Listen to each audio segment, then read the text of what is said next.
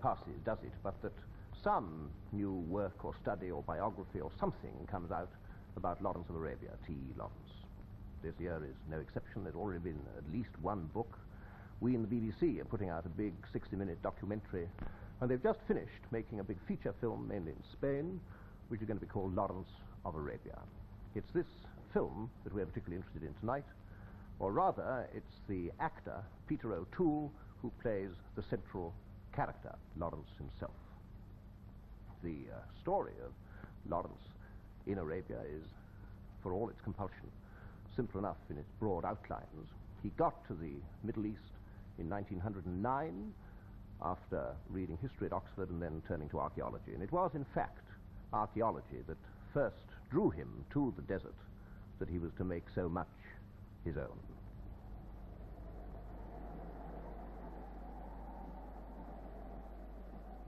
Lawrence spent 4 years in the desert, working on various excavations and completing a survey of the unknown wilderness of Sinai.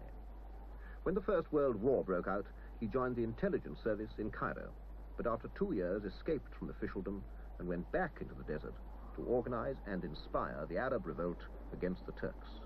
His mission was to unite the Arabs into an effective striking force. It took time and it took diplomacy.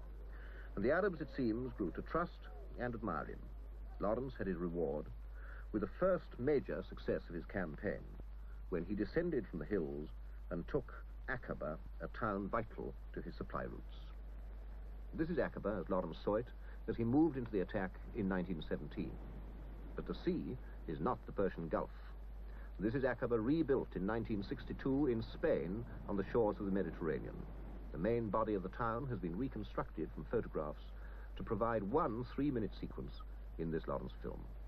It stands, an incongruous ghost town on the Costa del Sol, impressive from the west, a mere shell of plaster and wooden framework from the east. Lawrence, once he'd secured his supply routes from the sea, could start on the main part of his campaign. He moved out with his Arab forces into the heart of the desert.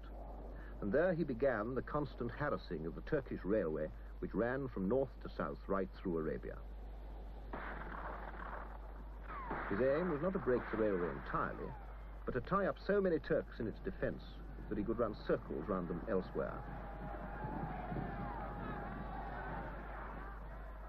The scene being filmed here is the capture of a trainload of Turkish horses.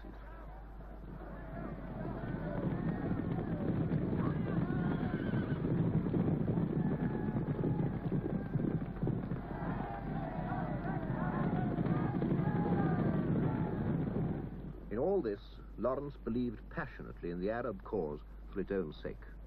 He was a leader of the Arabs, and he wanted victory for them, not just for the Allied cause at large. The film of Lawrence of Arabia retells this story of his Arab campaign, and tells it, of course, with all the panache and paraphernalia that one expects from a film epic. Most of it was made in the desert that Lawrence fought over, but other sequences were shot, for one reason or another, in the sand dunes of southern Spain.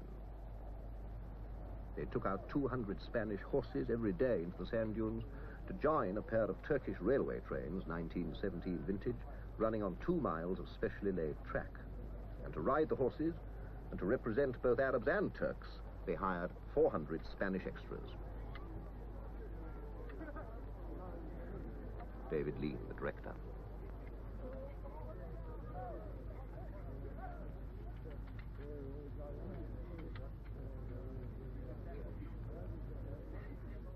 The film unit had their headquarters in the town of Almeria.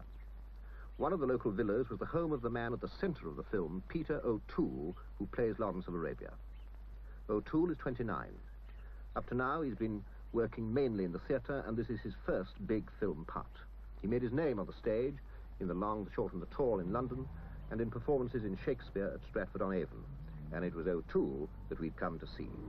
He's a tall, reckless, Yorkshire-Irish, doesn't-give-a-damn kind of man, and it seemed hardly an obvious choice for Lawrence, a withdrawn, tightly reined-in man of 5'6". On the other hand, O'Toole wasn't an obvious choice for Hamlet, which he played with the Bristol Old Vic, and still less for Shylock, in which he gave a tremendous performance 2 seasons ago at Stratford. In fact, not being an obvious choice seems to be part of the stock in trade of this undoubtedly extremely gifted young actor. We wanted to know what his approach had been to Lawrence, which of the many interpretations he'd adopted. He talked with Kenneth Griffith, the actor, and a friend of O'Toole's on the balcony of his Almeria villa. I hate to define, particularly when I'm working on a character, because I find this embalms him, and he becomes an immortal rather than a living thing. I came to it by a great deal of research and study, but without any conscious... I mean, I'm taken to task a lot about this, that I should synthesize, but I won't, and I can't. I'll give an example of how I came to it. I remember sitting in a black tent in a place called El Jaffa, and we were talking about Lawrence to a lot of Arabs, and someone said, "Oh, Abdi would know better," and they shouted for this man, and in clanked a huge Sudanese gentleman of about 80, and he was a slave, a now freed slave, whom Awd Abu Tai, who was one of Lawrence's chief warriors, gave to Lawrence to look after him. And someone said, "What did Lawrence look like?" He pointed at me and said, "Him." Well, needless to say, I grabbed him and we talked and talked and talked. He worked on the picture. He made the coffee, in fact. And one day I was playing a scene, and he said,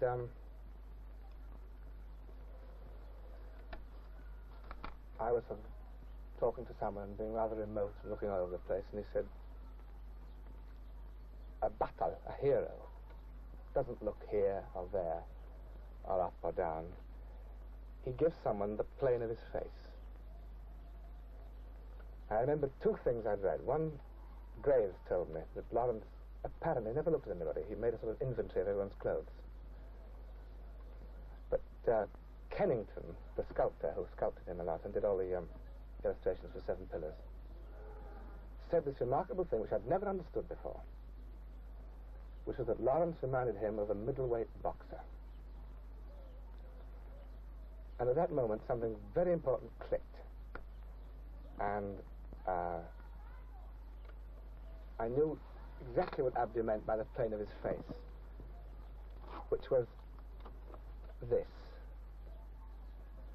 And the eyes didn't travel over the clothes, but they were aware of the hands and aware of everything that was going on.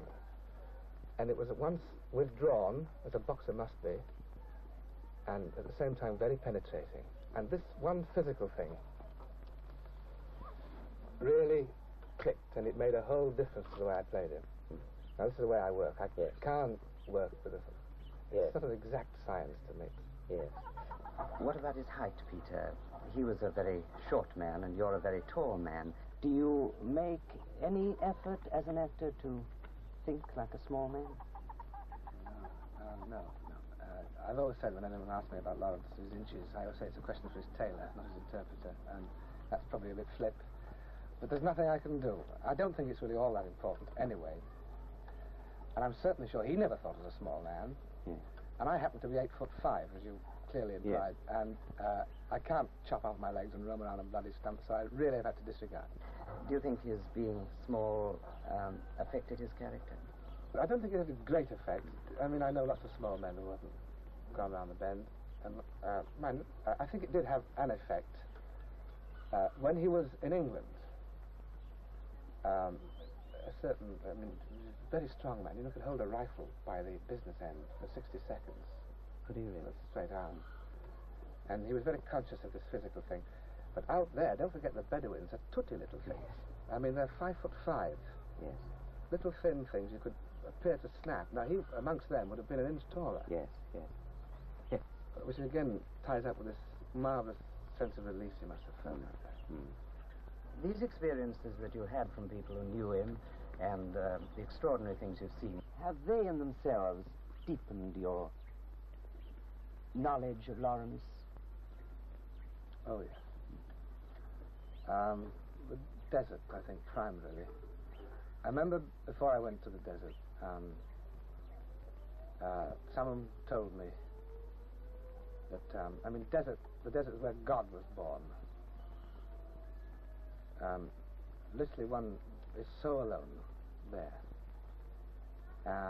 And this man told me that the desert is so implacable and so indefatigable. There's nothing that a man can do. And that this gives one a kind of peace. And I had thoughts of this very lonely, tormented gentleman, super cerebral old thing that he was, arriving in the desert and finding his peace. Well, I got there, and I found, for my money anyway, that indeed what happens is, it is, as I say, so vast and unremittingly hard, that you can't win, and you know you can't win, and then you have a go.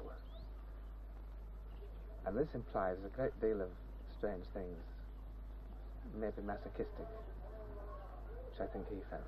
What about this fetish with cleanliness? You're not all that fussy yourself, so what do you think of this?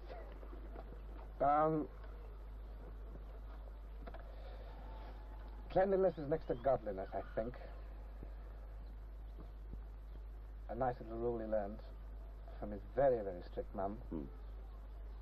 And also, a psychiatrist told me, it's evidenced in Shakespeare quite a lot, the Scottish play, for instance. Guilt.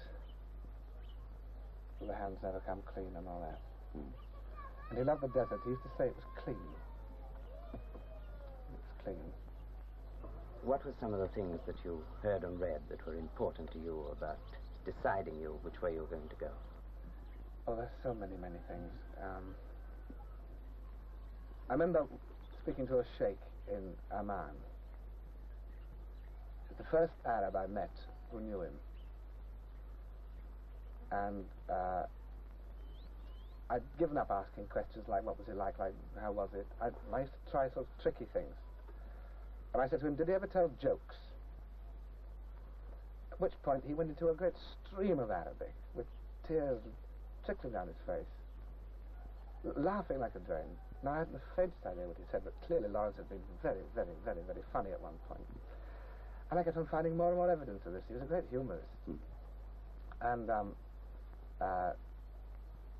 one of them told me about the time that he questioned him for hours about the camel grazing in Piccadilly. And Lawrence gave very solemn replies to all this, whether Oxfordshire was a desert country. And then again, on another level, his descriptions of some of the things in Seven Pillars he did, like the killing of a man, the execution of a man. He had to execute him to keep two tribes from warring with each other, and would split up the whole thing and ruin the whole adventure. So he chose, because he had no tribe, and wouldn't offend anybody, to shoot the man. He describes it very coldly in Seven Pillars. Now, I met a man who was with him when he did it, and said that indeed he did do it very coldly, very methodically, and it's rather terrible, because the man was down a well, and he kept on missing him. And then he went out for a drive in the desert afterwards, went for a walk, and this man was very worried about him, went to look for him, and found him behind a rock, crouched like a 2-year-old baby in the most terrible state of emotion. Now that could colour my killing of this man in the film. Of course. I could imply what would happen afterwards, without stating it.